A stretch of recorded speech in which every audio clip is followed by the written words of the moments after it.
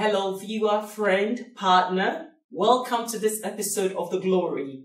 Today, I want you to pay careful attention to the preaching of the word, because the Bible says in Deuteronomy 28 that if you hearken, listen diligently, carefully, to observe, to do everything that you hear from the word of God, then the Lord will set you on high above all nations, and you will truly be blessed, and all nations will see that you're blessed. So as we go into the message, open up your heart, pay careful attention, and listen to the word of God and receive that word. God bless you. I realize that Jesus was saying this about the world, but sometimes as believers, we have a bit of the world in us because of our choices and our decisions. So the Holy Ghost is there to convict us.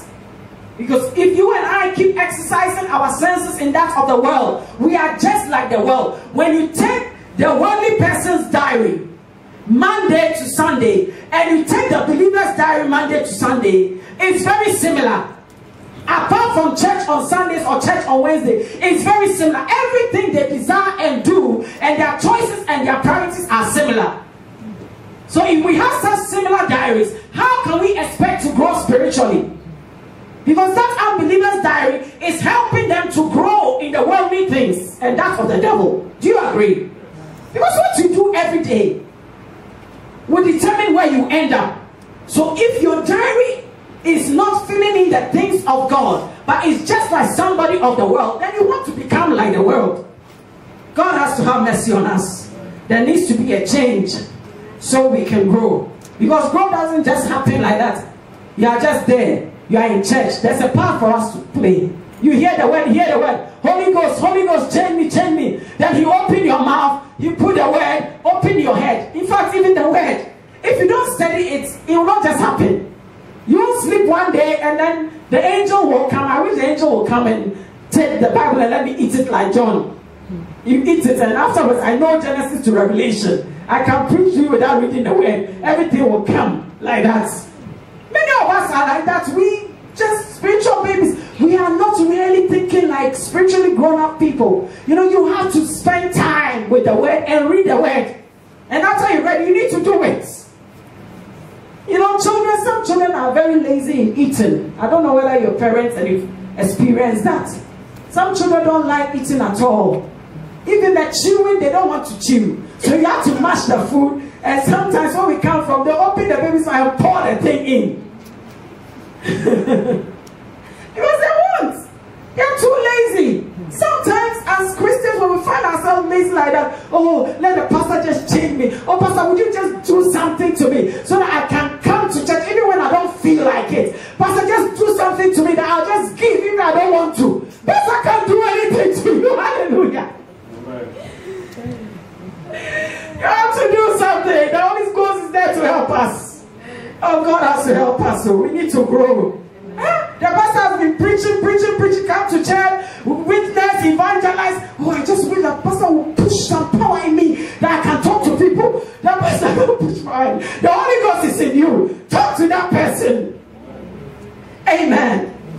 God, you are helping us. Many times, that's my prayer. Father, please just help us. Because we need to grow. What number are we on? 5. 6. Okay. The Holy Ghost will make us more like Jesus. So bring to remembrance. Let me emphasize on that. Because it's so important. Okay. John 14 and John 16. When you have time, read it. The whole of it. Because it talks about the work of the Holy Ghost. The Holy Ghost. How he will help us to grow. You have to make a decision and a choice. To tell a lie or not to tell a lie. How will the Holy Ghost help you to grow in being a person of integrity and an honest person? How do you think practically? This is how. He will bring the word of God that Jesus is the way, the truth, and the life. That Jesus hates lying. Jesus calls Satan the father of lies. At that point, he is influencing you to exercise your sense to tell the truth so that you will grow in the truth. This is how he helps us. Every area of our life. You name it. Your relationships, when it gets to your finance, doing business, the Holy Ghost will bring to your remembrance what the word says. And at that point, you and I need to decide to follow the Holy Ghost. Because if you don't follow the Holy Ghost, what will happen? You will follow the world or the devil, and you rather grow in that area. Is somebody with me? So when we talk about the Holy Ghost helping us, praying for the Holy Ghost, the influence of the Holy Ghost, He will bring the word of God to us. Every time. There's some things that we think that the Holy Ghost does not really bother. But that is a lie. He's concerned about everything. Even the hair on our head. He's concerned. The clothes that we wear, the shoes that we wear, everything He's concerned. If we dare to ask Him, He will bring the mind of God to us. Because He wants every aspect of our life to grow, to be like Jesus. Is someone with me? Okay, what number are we on? Number 6. Will make us more like Jesus by increasing the fruits of the Spirit in us. Again, as I've said, I think 2 Sundays ago, 5 years ago, you are somebody that was lazy, spiritual. You won't read your word. You only came to church on Sundays. You won't come into corporate prayer. You know, everything about you is how can I make more money, greed and lust and all sorts of things. And then you come down the line, 5 years time, you are still having the same cravings, the same lust, the same desires, the same struggle and challenges, child of God. That means that you are still a spiritual babe. Some of us may not think like that, but this is the word of God. Because what the Holy Ghost does is that every time you do the word, He has changed that old nature of lie. You told so many lies. Let's say in a whole year, 5 years ago, you would tell lies for 8 months. 4 months, you won't tell lies. 4 years ago, that will reduce to 6 months lies and then 6 months truth. 3 years time, it's supposed to get even less. Is somebody with me? But sometimes, because we are exercising the other senses to the devil and the world, the proportion is the other way around. But the Holy Ghost is there to help us do less and less and less of the things of the world and the things of the flesh, and more and more and more grow in the things of the Spirit. But it's all up to us. It's our choices and our decisions. Amen. If baby Dan decides, I keep using Dan to preach because he's the one I can see there in his chair. If he decides that he doesn't want that loving home, he wants to be adopted, it's up to him. He will go to a second best and he may not fulfill his potential. Agree? Yes. So we are at the best place. Let the Lord bring us up well. We need to walk in the Spirit. Okay. Holy Spirit creates a holy environment. He will create a holy environment. He will create. Growth doesn't just happen. You push somebody to grow, you stretch them, you do this. No. He will create that holy environment. Then you and I must make the effort to be in that holy environment. Separate yourself.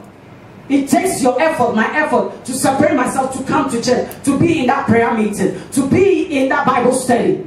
That is the holy environment, and that is where the presence of the Holy Ghost can work on my mind, my emotions, and my physical body, every aspect of my life, and make me grow.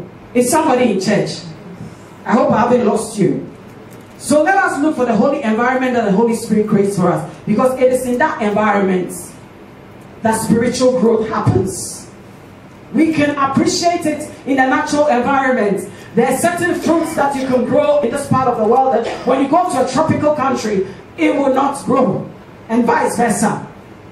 So there are certain things that will grow in you and I when we stay away from fellowship and the presence of God. That is the works of the flesh, the works of the devil, and the things of the world. How many hours do you spend with the things of the world?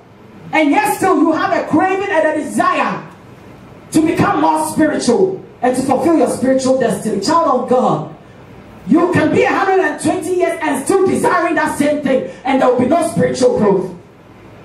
But when you make an effort to be in that environment of the Holy Ghost, then you are guaranteed to grow. Is someone with me?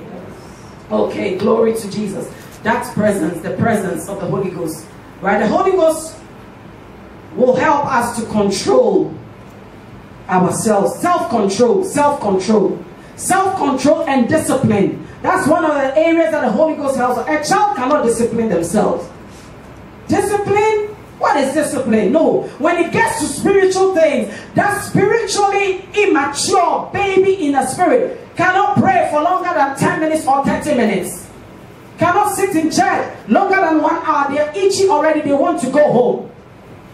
That child, you see that child at one place, by the time you realize they've moved to another place, because they are still immature, they are young. But when they grow up, you tell them, sit here. Even if it's 3 hours, they will sit there. We need to examine ourselves to see whether we are still spiritual babies. Our capacity to contain spiritual things is very, very low. You take an adult can contain a lot in the spirit. Spiritually mature person, they can be in the presence of God 24 hours and not become irritable and restless. But you take a spiritually baby, you put them in the presence of God, and they are ready to pick up that mobile phone to talk to someone. Is somebody with me in church?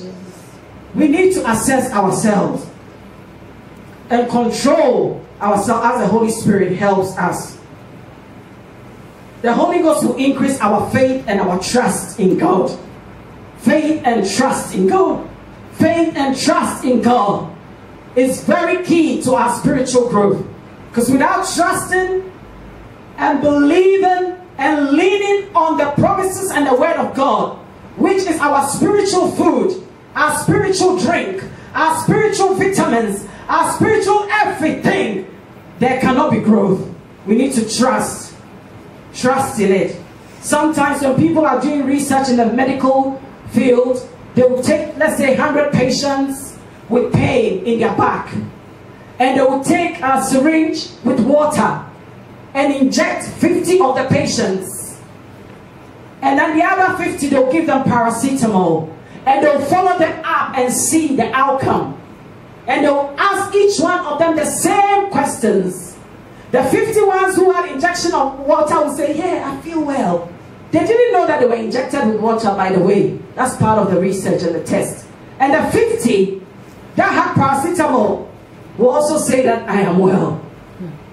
Because of their faith. When they saw that needle coming, they saw that water, they believed that it's soluble paracetamol. Are you with me? So without faith and trust that that word can change your life, that presence of God can change that situation, it can bring you a miracle, then nothing will happen. Because some of us, we come to church like, oh yeah, it's another Sunday. If I don't come, my wife will be on my case. My husband will be, let me just come. There is no faith, there's no trust. So that's why you're not growing. You're not experiencing the breakthroughs of God. Your desire is still the same. I just want to go and sit and just watch a bit of soap opera. That is the desire, because you've been exercising that desire all week. Even when you are in church, you are still sitting behind the TV, because spiritual things are very different. The physical body is here, but the spirit is at home. Watching Manchester United versus Chelsea. Amen, somebody. Amen. Are you with me? God is helping us. I call forth your spirit to come here now in Jesus' name. Amen. By force, by fire. What number are we on? Huh? Okay. I'll just finish. Okay, because this message goes on and on. Right. Okay, the Holy Spirit will help us to plan.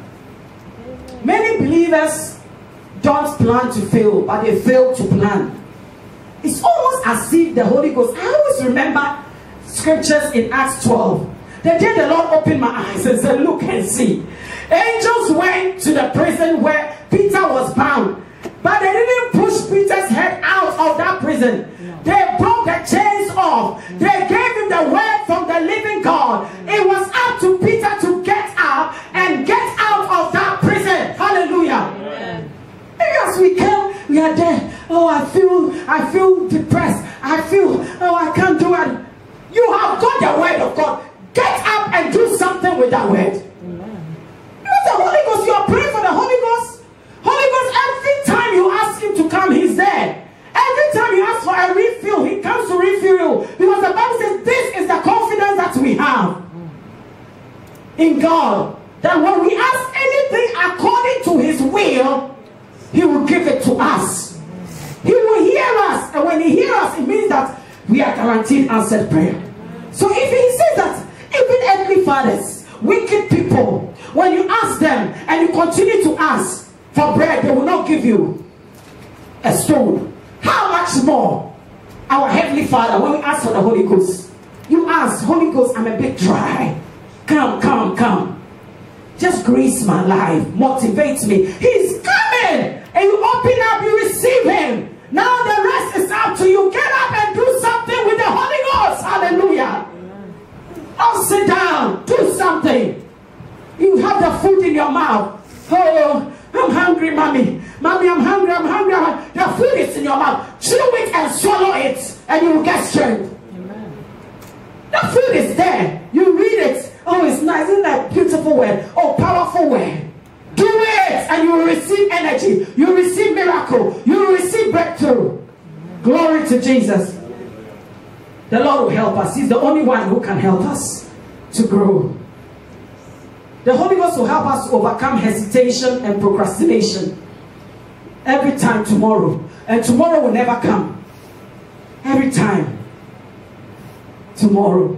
I say, oh, when I was single. Oh, if only I have a husband, I'll serve the Lord. The husband has come. If only I had a child, I'll do this. Now the child has come. If only I didn't have the child, I will do this. Before you had a child, you were wishing you had the child. Now the child has come. You are wishing you didn't have. What should God do? Mercy, Lord. Say mercy. Excuses, excuses, procrastination. You realize that tomorrow or next year or next month, that child who is now a baby has grown to a teenager, coming with more challenges. And the thing that you had to do for the Lord to grow, you haven't done it because you are waiting for tomorrow. And your tomorrow has never come in your world. Grow, somebody. We need to grow. Whatever the Lord is telling you and I today, we must rise and do it. Child of God, we are not guaranteed tomorrow. We are not guaranteed forever. Many of us are playing with our lives. Many of us think we have forever. Oh, next year is coming. Who told you next year is coming? Except God has said to us next year is coming. If we don't fulfill the purpose for which God has planted us on earth, His long suffering, He will give us a long opportunity. But after a while, He said, come on, come on, come on, come on, come on, darling. Because you are useless on earth. Yes, you are a worshiper. I can see you worship me in your room. I can see you love me so much. But as on earth, planet earth, something called planet earth, darling, you are useless, God will say to me. Because I don't win any soul. I don't disciple any soul. Everything is me, me, me, me. From the day I was born to 43 years now, all I'm doing is, who can care for me? Who can pray for me? Who can give me more money? How can I do this for myself? How can every time it's me? God is saying, come on. I just want to be with you in heaven. Because the reason why I put you on earth is that you will die to yourself. That you can live my son's life for him. Because you've been crucified with him when you receive my son. No longer do you live for you and me and me and me and me. From now you live for me, Jesus. Everything I said to you, you have to do. Child of God, there must be a watershed moment in our life. My prayer this week when we were praying for I said, Father, Holy Ghost, let there be understanding. Because until we understand these spiritual things, it will almost be like, you know, nice story, nice message. She shouted, she did this, nice, no. But when you understand, you really appreciate that the life that you and I have is to live for Jesus. And Jesus came to seek and to save the lost. No wonder God spoke to our pastor that it is all about witnessing, winning souls, evangelizing. Child of God, our life is useless otherwise. Many people have died early. You say, oh, but they were beautiful, nice Christians. Yes, they were nice. You are nice Christians. If you don't come to church, doesn't mean that you're a bad Christian. But after a while, God will call you home. Because if He doesn't call you home, by the time you realize you've entered into sin, and He may lose you in heaven.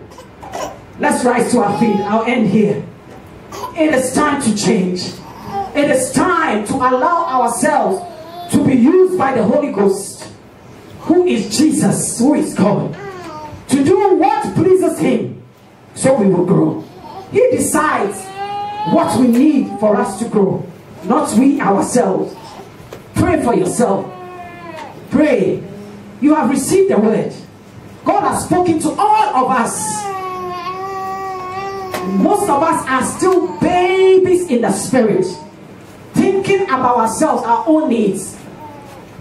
And if we have to think about somebody else, it's just our family, that's all. Our immediate family, our extended family. But God has many millions of children outside. And many times you think, oh, this is for Daddy, this is for Pastor Patrick, that's it. Who told you? God also said there's a group of people just for you. The day you open up and hear his voice, he will tell you, what are you doing about it? Father, have mercy upon us. Have mercy, Lord. Have mercy, for we desire to grow. It is only in the constant, consistent growth of the believer that pleases God. Nothing else pleases God. That walk of faith that is growing every day, you're becoming more and more like Jesus Christ. God is only pleased by himself, I've always said. When he sees us, he doesn't see Daddy, he sees the Holy Ghost. And the more the Holy Ghost, the more of Jesus he sees, the more he's pleased. But when he sees more of Daddy, he sees more of grace, he's very displeased, because he wants to see his son. Father, have mercy. Have mercy upon us. Have mercy upon us. In the areas where we played hide and seek, we lied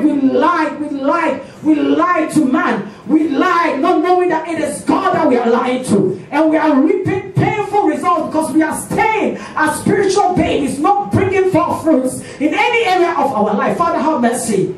Have mercy. When we be rebellious and disobedient, not knowing that the seed of rebellion, the seed of disobedience is causing us to be stagnant in our spiritual growth. Have mercy. Have mercy. Have mercy. Have mercy. Please repent. Because that's what I see. A lot of us, we are so rebellious. We're so rebellious. We think we know more than God. We think we know more than our pastor. Our pastor is telling us, oh, come to this meeting, come. We think, oh, by the time we are here, we have another plan. Father, have mercy. Have mercy. Have mercy on us. Cleanse our minds from these filthy thoughts. Free us in our mind by the help of your Holy Ghost. Give us a revelation, knowledge of you, of your word, of your spirit. Holy Ghost, help us. You are our helper. You are a helper. Think upon the word. You are busy, you are anxious, you are worried, you will cry when the natural things are not happening for you. When you are not making progress in the physical, you are crying, you are so depressed and discouraged. But how about your spiritual growth? It doesn't bother you. It must be the other way around, child of God. Lord, change our desires. Lift up your voice and pray.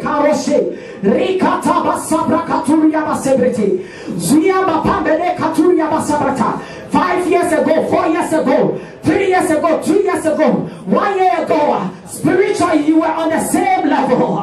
Does that not bother you more than the physical realm and the natural realm? It's time to rise.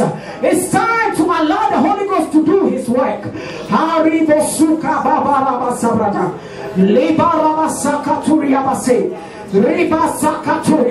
Every root of rebellion, every spirit of lies, every spirit of lust, I bind you and I command you to leave. By your roots I overthrow you out of the church, out of our lives, in the name of Jesus. Holy Ghost, reveal the truth. Bring to remembrance the word of God. Masuka pepele katabrakata. Zuria babandere bosabrata. Lema sakuru shikete rebase. Zuria da babala katuria base. Oriase. Thank you, Father. Thank you, Lord. Just come with me finally before. Thank you, viewer, for watching this broadcast, this episode of The Glory. I trust that you have been blessed. And as you have carefully listened to the word of God, go and put it into practice. And the glory of God, which is the knowledge of God, would change your life and will give you an inheritance in your life and the life after. I want you to repeat this prayer after me. If you have not confessed Jesus as your Lord and Savior, close your eyes with me and pray. Father God, I thank you for today. I acknowledge my sinful nature. I acknowledge that you gave Jesus to die for me. And on the third day, Jesus rose from the grave. Today, I confess Jesus as my Lord and Savior. Thank you, Father, for forgiving me of all of my sins and accepting me as your child. In Jesus' name, amen.